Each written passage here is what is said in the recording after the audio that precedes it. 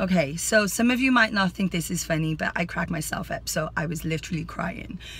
I was coming up to the toll booth to get onto Route 1 this morning, and the Ezpass lane was really long, and I noticed there were only a couple of cars in the cash lane. So me, thinking I'm smarter than everyone else, decides to go to the cash lane. So I open my door because my window's not working, and give the guy $10, and he's like, so where's your ticket? And I was like, I don't have a ticket. He was like, you don't have a ticket? And I was like, no, I don't have a ticket. So anyway, I'm like, so what do I do now? He's looking to see if I can back up. I can't back up. So he's like, well, where's your Ezpass? So I give him my Ezpass. So he ends up scanning my Ezpass at the cash lane. Well, I was crying. It was one of those things you had to be there. It was so funny. But I was like, I mean, my makeup's a mess. That's why I'm keeping my glasses on.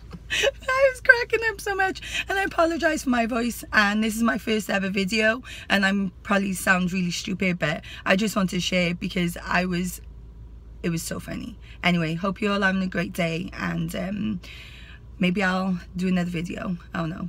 Okay.